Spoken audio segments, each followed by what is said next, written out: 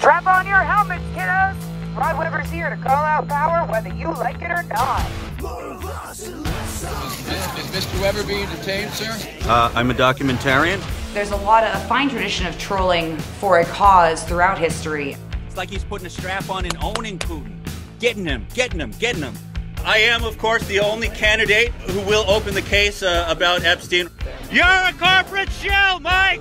You wrote the Patriot Act, ushering in 1,000 years of George Orwell. We're calling out the system that we're living under.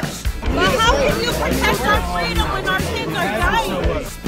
If there's a virus out there, you take it, you get it in, and you get rid of it. You know, it's a fine line between a cop and a criminal.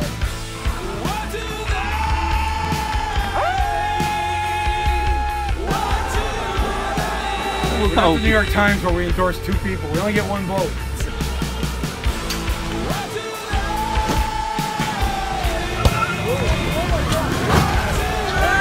We have never had anything like this in American history.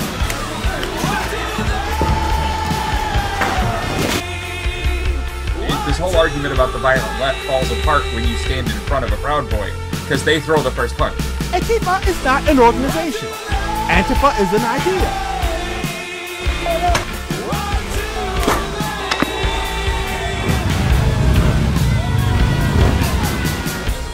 I think that is a great example of ethical trolling at its best.